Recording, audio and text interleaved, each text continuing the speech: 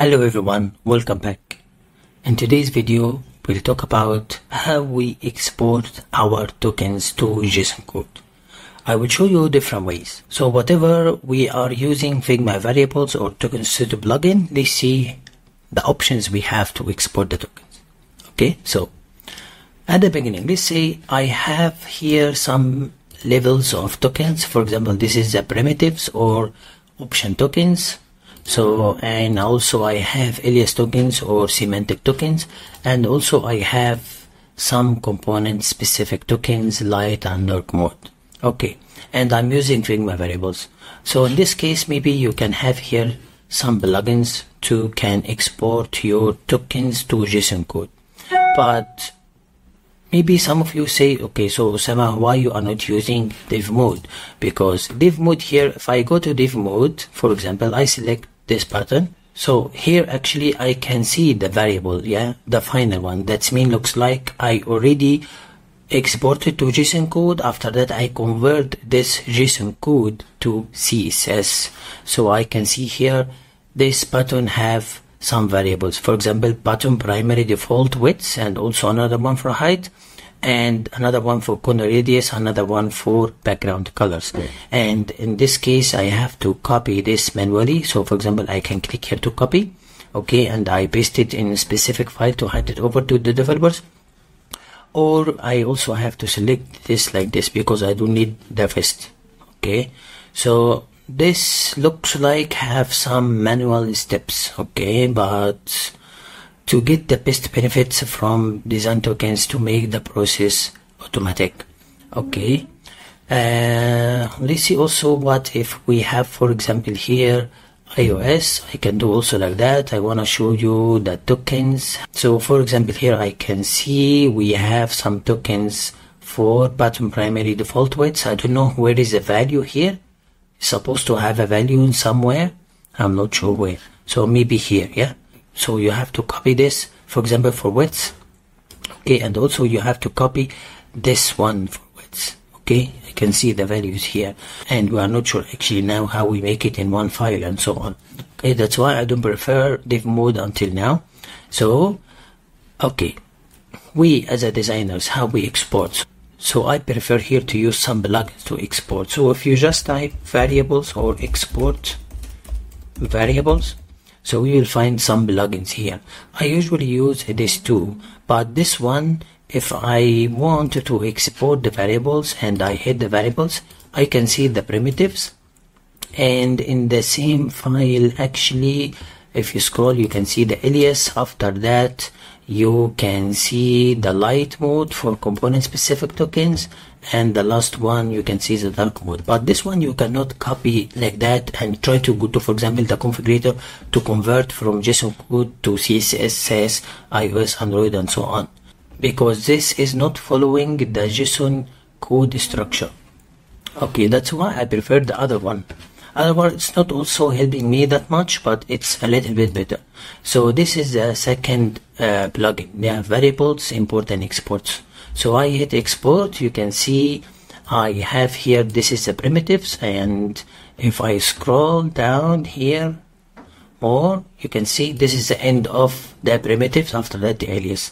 Okay, so how can I use this one?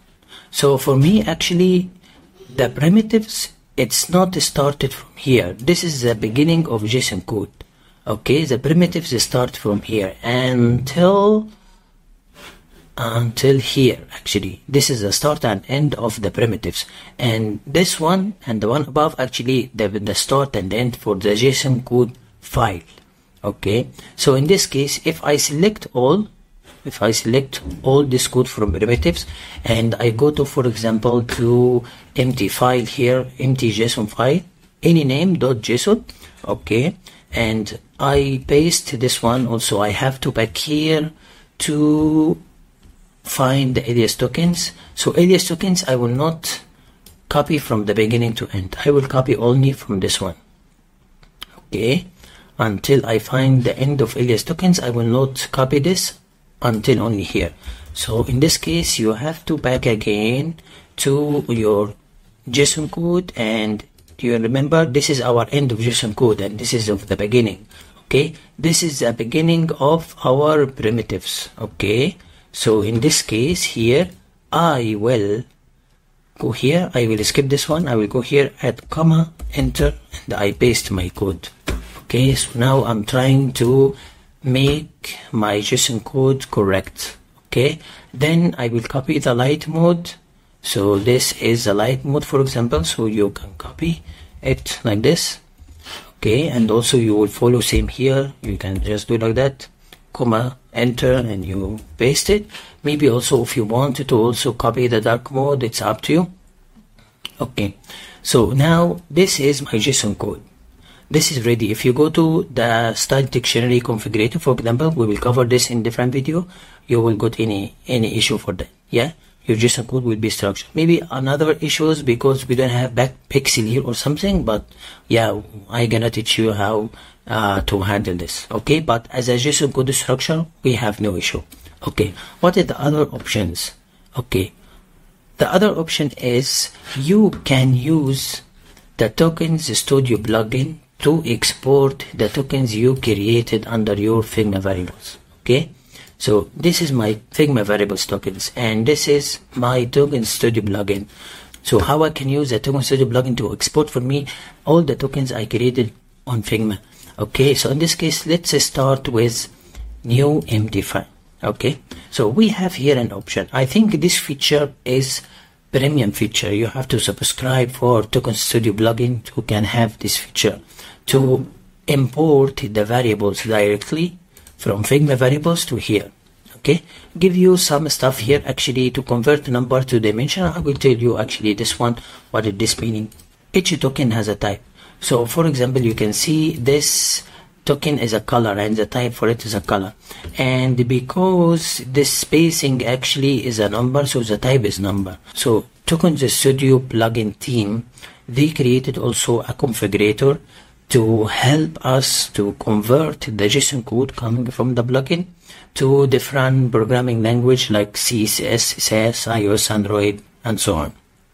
So if you check the documentation actually for this configurator, if you have any type of token as a number without any pixel here, it's okay. But if you wanted to add pixel here to get the real and correct and working CSS file, for example, this is supposed to be dimension, not number. Okay, so for example here, the code coming from the Figma variables, actually the type is number for some tokens. So if you select here convert number to dimension, yeah, this will have the pixels. Okay, so later we will go in deep dive in this features. Okay, so let me hit import right now. So we give you the preview, and if you click import all, I can see this global. Actually it was here from the beginning, it's empty, I can delete it. But here under primitives I can see mode 1, I don't know why. And also under alias I can see light, I don't have light. Okay, and under tokens I have light and dark, this makes sense. But here maybe you can just right click and rename it. So maybe we can remove primitives and remove everything, included the slash, and keep primitives only. And maybe also for alias I do same, I remove all of this, I keep only alias. And for tokens light and dark I'm okay to have it. Okay, so this is for primitives, no issue. For alias, yeah, I can see no issue. But actually to make sure you don't have any issue, you can see this is component specific tokens and the value actually coming from alias. So this alias supposed to be source for me. Okay, and also we go here, the primitives also supposed to be source. Okay, good. So this dark mode also, okay, I have to have. So now if I go here to export my tokens, so but now I'm selecting dark. If I click here, you can see I'm only exporting the dark. Okay, but if I select here all token sets, that means I can export the primitives, alias, light and dark and all. Okay, and this can be in one file. Maybe here I select can be in multiple files. Okay, so in this case, let's say, okay, I will select all. Later also we will explain this in specific videos, what is this option for and how these features can help us. Okay, so if I export all like this, and let's say, okay, this is my file, let me replace it. You can see the primitives started from here, and after I finish the primitives, you can see the alias, and when the alias finish, you can see the light mode, and also you can see the dark mode here. So this code is okay, has no issue. Once you go to configurator to convert it to CSS or SAS, you will not have any issue. Okay, so what if you don't have a premium account for Token Studio plugin and you will not use this feature? So how can I use the Token Studio plugin to export for me the code? In this case, we have to do manually. So let me delete all the tokens we have created here. Okay, sorry, delete all. Okay, so in this case, if you try to open the Token Studio plugin again, you will find it's empty. Okay, so it's empty file.